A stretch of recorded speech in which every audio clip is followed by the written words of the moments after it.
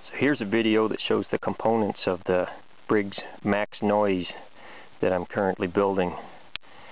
Here's the name of it.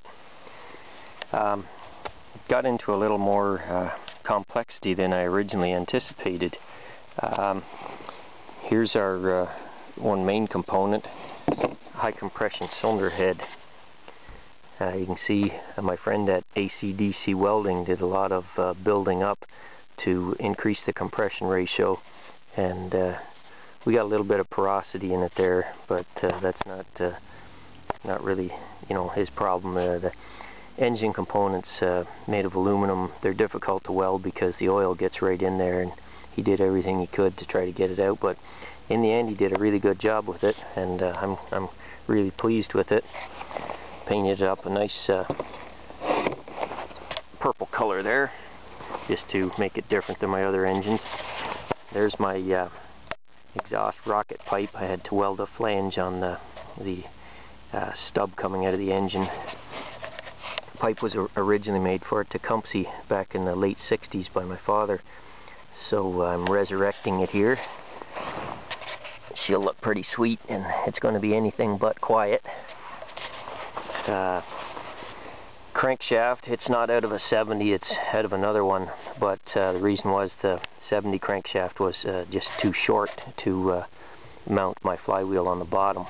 I had to grind in the counterweight to clear the camshaft lobe.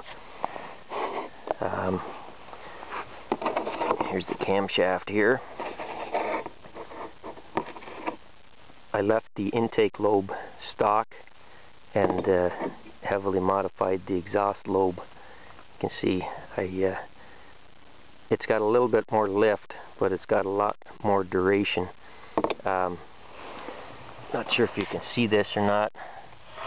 In the cylinder bore there, there's a line about 5/8 inch down. That's where the exhaust valve will start to open on power stroke. The other component we had to modify quite a bit was the flywheel.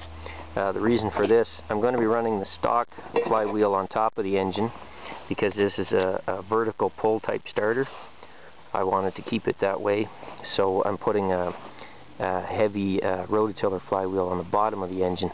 So to do that, I had to cut all the fins off it, and then once again my friend at AC/DC Welding welded up a collar on it there with a keyway in it to drive it.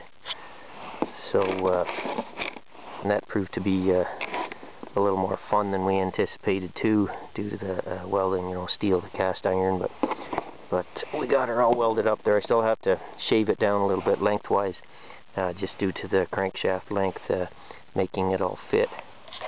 But so this engine's going to have two flywheels, the normal lawnmower flywheel on top, and that one down on the bottom, instead of a blade. I don't run any of these engines with blades because I'm going to try to rev this one up to about 5400 if it'll do it, just to get her to, she'll purr like a kitten, well actually more like roar like a lion. That's the objective. But so the idea here is to make as much noise as possible out of a 9 cubic inch Briggs lawnmower engine. Anyways, I'll get it going as soon as I can.